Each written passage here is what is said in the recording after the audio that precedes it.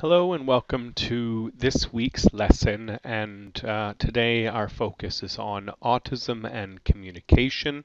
I am excited to be here today in my new teaching space, which is my office, which I spent some time over the weekend cleaning up and modifying for your learning purposes and for my comfort. I've set it up with a whole bunch of really cool stuff so I can show you.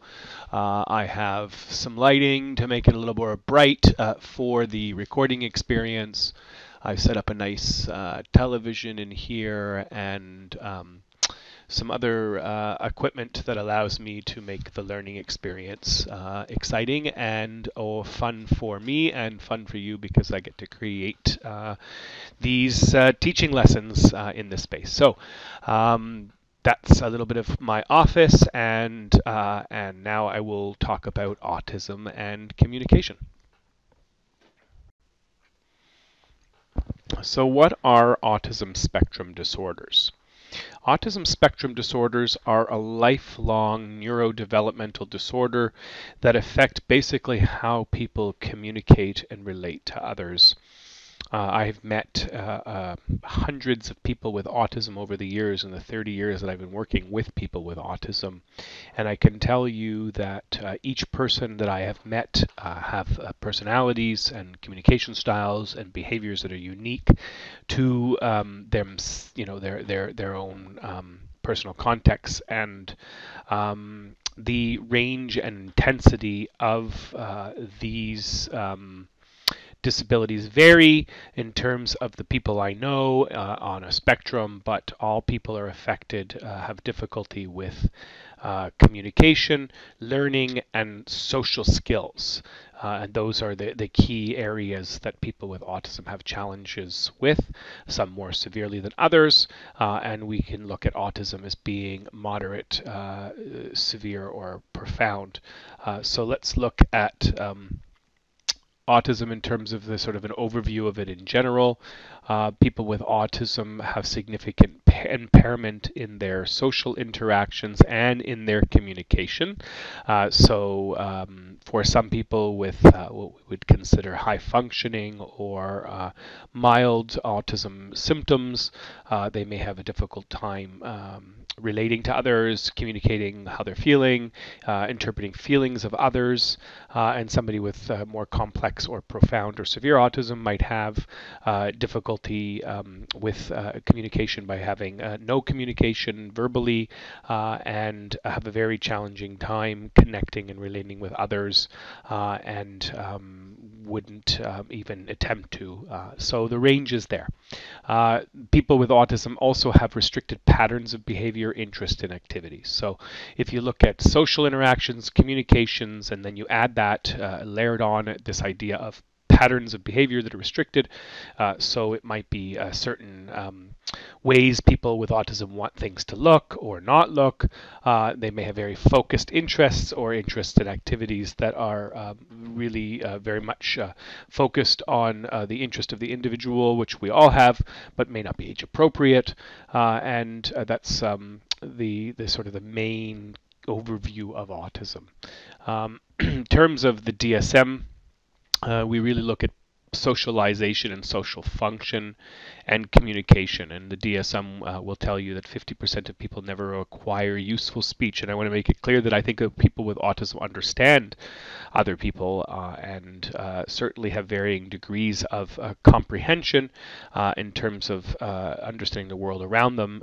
Some people who don't speak at all are highly intelligent, capable individuals who don't have useful speech. And also the restricted patterns of behavior and interests for most people are the most striking feature. In terms of prevalence and features of autism, it's a relatively rare condition affecting 2 in 20 people for every 10,000 people. So 2 to 20 for every 10,000. Prevalent more in females with IQs below the 35 and in males with higher IQs. So what that tells us is that it seems to be that females tend to have autism more severely or present with lower IQs, and males present with some higher IQs if they can be tested. Autism occurs worldwide. It knows no boundaries. Symptoms usually develop before 36 months of age or somewhere in and around 3-4 years old. Autism, 50% of people with autism have IQs in the severe to profound range of developmental and cognitive understanding. 25% would test in the mild to moderate IQ range, and the remaining people display abilities in the borderline to average IQ range. And there are many cases that we hear about of people who have highly intelligent, skilled, savant-like skills, but that's very rare. And so you hear about these individuals and their uniqueness, but the reality is that like the rest of the population, there are very few people who have this very high IQ range and exceptional skills. In terms of language and IQ performance, of course, better language skills and IQ test predicts better lifetime prognosis.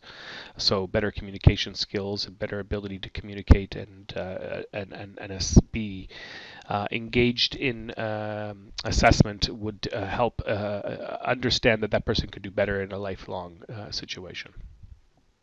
So what about causes or cures? Autism knows no racial, ethnic, or social economic boundaries. And of course, the overall incidence is relatively consistent around the world. Certainly, it is there's no definitive cause or cure for autism, which is a lifelong disorder. It affects 4 times as many boys as girls. Usually manifests itself, of course, in the first 3 years. In terms of what causes autism, historically, and these are incorrect views, historically it was considered to be bad parenting. Perhaps speech patterns were unusual, and those were the problems leading to autism. Lack of social awareness and the copying or echolalia were the main focuses of autism. These certainly are not true. Poor mothering or bad parenting doesn't lead to autism. Current understanding really is that there might be some other medical conditions that are not always associated with autism. We understand that autism has a genetic component, but that genetic component is largely unclear still. And we do have some neurobiological evidence of brain damage and a link with intellectual disability. So neuroscientists can see parts of the brain that may have damage in people with autism versus people without autism. The cerebellum size is substantially reduced in people with autism, so there's some evidence there around the idea of brain and brain structure and neurobiological causes for autism. In terms of psychosocial contributions, the idea that people's experiences contribute to autism, we don't have a clear understanding of this contributing to autism, but certainly the psychosocial contributions have a lot to do with how well people with autism do based on the programs, interventions, and supports they receive. In 2007, which is now 13 years ago, the Center for Disease Control and Prevention provided an addendum to autism prevalence and really looked at a sample of 8-year-olds and concluded that prevalence of autism has risen to 1 in every 150 American children, or almost 1 in 94 boys. And I think that it's important to recognize that we're talking about a wide spectrum of autism, of people from high-functioning autism, Asperger's, social skill deficits, people who suffer some social and communication deficits, as well as right across the spectrum to people with complex and profound autism that are included in this idea of having a higher prevalence. Some common traits of autism include people with autism are likely to have a harder time and have a resistance to change. People with autism may have odd and repetitive motions. So that might look like hand flapping or rocking or walking back and forth from an object many, many times, feeling as if they were transitioning between two places but being stuck. So people with autism may have a preference for being alone.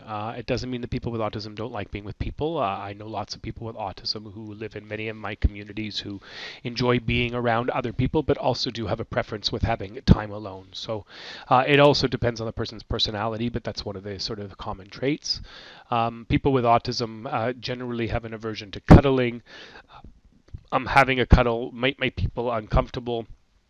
Touching, sensory issues, sensory issues related to touch, feel, smells, sound can impact people with autism, and cuddling may make people uncomfortable. But I also can tell you that I know lots of people with autism who especially, when they're looking for a cuddle, would be happy to have a cuddle with somebody they knew well or somebody that they had a relationship with their parents. So, that is true for some, maybe most, but for some others, maybe not. People with autism have a hard time making eye contact, and that's one of the things that I'm working on for you as students as I'm working to teach you is the idea that this is my eye contact with you as opposed to looking off to a side or a screen. People with autism may, not want to look at you. You may have to prompt them to say, hey, look at me, and then they look at you, and you can certainly teach the skill of looking at somebody.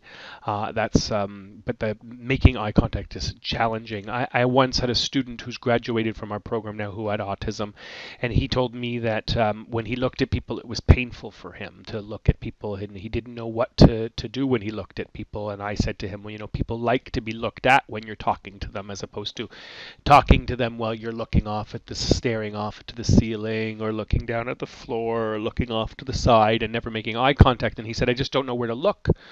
And I told him that he should look right here in the middle of somebody's forehead above their nose. You could always look right there and you'll be okay. And this changed his world, that I told him where he could look when he talked to people. And this is somebody with a real high-functioning autism, very capable young person who's certainly doing great things in the world now, but certainly learned the one idea that he could look at somebody in their eyes by looking in the middle. So this is something pointing out to him that helped. People with autism sometimes have inappropriate attachment to certain objects, objects of their own particular desire, sensory or interest. Especially young teenagers with autism, boys and girls who become older, who start to continue to have objects that might not be age appropriate, or objects that have meaning for them that may not be meaning or be uncomfortable for others. So this is certainly something to be aware of. People with autism may have a hyperactivity or an underactivity. So that's a sort of a paradox. Somebody who's overactive and running around and being really, really engaged in everything around them in a sort of hyperactive kind of way. And then the other alternative is somebody who's more lethargic and quiet and slow and sloth-like and may have movements that are slow and precise and steady and maybe not as hyperactive as the alternative example. People with autism have an over or underactive sensory responsiveness. So what we're talking about sensory responsiveness, we're talking about the idea of light, sound, smell, taste, touch. These are our senses, and people with autism would have either an over or under active sensory responsiveness. So for example, in a very loud situation, somebody with autism might laugh and not plug their ears, but in a very subdued situation where there might be no sound that we are aware of, they might cover their ears and be very uncomfortable in what we think is a quiet space. Or alternatively, of course, crowds can make people with autism uncomfortable, or loud noises noises or clapping in other situations as well. So be mindful of the sensory response, and that goes to smell as well, and smells in rooms and places, and touch and feel can be a problem. Sweaters, zippers, the feel of certain fabrics maybe not right or just right, and or taste and textures being something that with people with autism have a over or underactive sensory responsive to, or are responsive to. People with autism have uneven gross or fine motor skills. So we're talking about fine motor skills being the little movements that we do, the big movements we make being the gross motor skills, like grasping objects or dressing themselves might be challenging for somebody with autism. Doing up a button, so the skills of doing these things need to be worked on and taught as well. People with autism repeat monologues, words, and this repetition of monologues and words certainly can sound odd and strange to others. It might be part of the experience and the conversation that that person's having in their own experience with themselves. It could be songs they like, words they like, meaning that are connected to songs. Sometimes it sounds sophisticated, and other times it sounds like gibberish.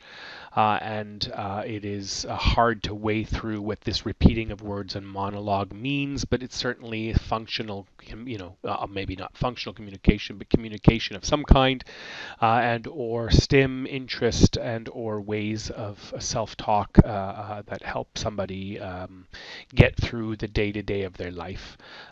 So I know somebody with autism, for example, who when he knows he's done something that is not the correct way to respond, he somehow talks in his sort of mother's voice, where he says to him, the mother will say to him, hey, smarten up, you got to do the right thing, right? And you have to shake his hand and look in his eyes. And so he has this monologue he plays that you can tell it's not him. It's sort of like his mother or a teacher or somebody that was saying, this is how you do it.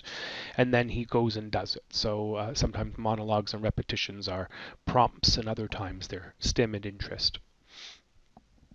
Laughing, crying, or showing disinterest for unapparent reasons is another sort of common feature of autism. So you might have somebody with autism who in a happy situation might cry, in a sad situation might laugh, in any spontaneous situation laugh, cry, and show distress or happiness in any given time for no apparent reason, and that's not uncommon.